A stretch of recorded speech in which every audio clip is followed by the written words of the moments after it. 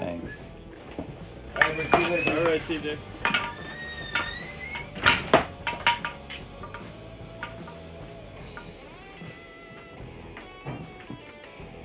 Show you stringing that nice.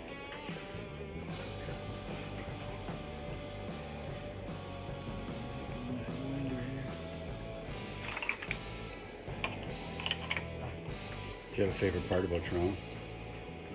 Yeah, I like that Kensington area. It was like reminded me of the way the Village used to be back in the '60s. You know, they had a lot of real Army and Navy stores and vintage clothing stores and lots of Rastafarians. A lot of Jamaicans moved in, I guess, years ago in that area. And so it was just kind of reminded me of here.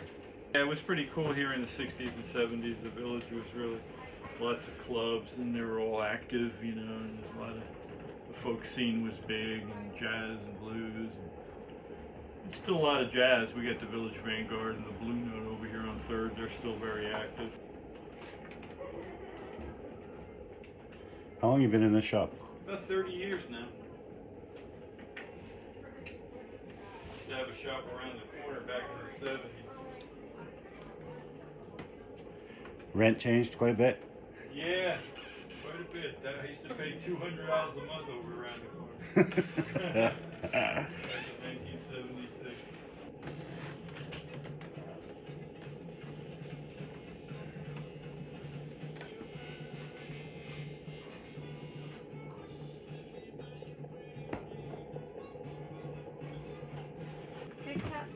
Hi. How are you? How you doing? Good. You? Good.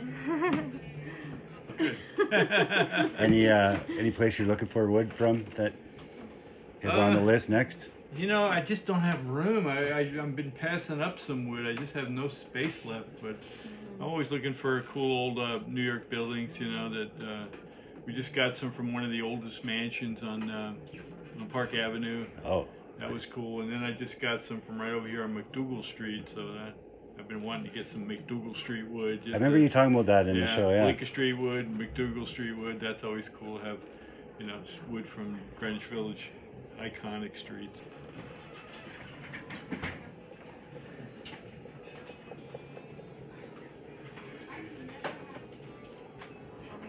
Do people call you now when there's wood up for grabs? Oh yeah, yeah. People have been tipping me off for a few years now. Like, oh, there's a dumpster full here, and they'll send me a photo of it or whatever. Awesome. Or some people, you know, they'll try to bring a few pieces, and I'm going, this is not old wood.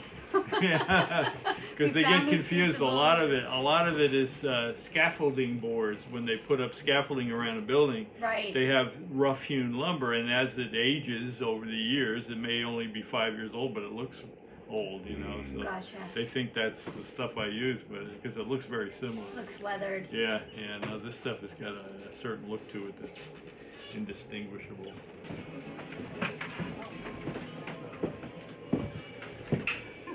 You say hi to Vancouver for me, Cindy. Hi, Vancouver. Thank you. Sure.